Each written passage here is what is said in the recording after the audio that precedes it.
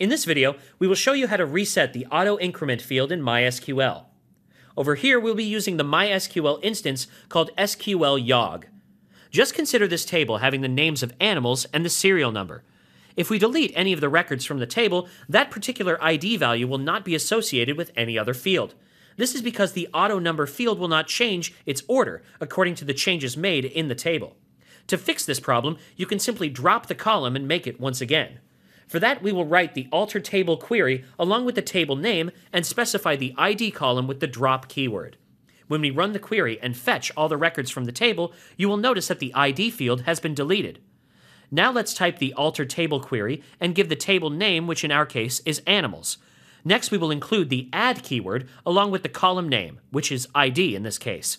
Next, we will specify the data type, which would be medium integer in this case. And after that, let's add the not null and auto-increment constraints along with the primary key. With that done, let's run the query and fetch all the records from the database.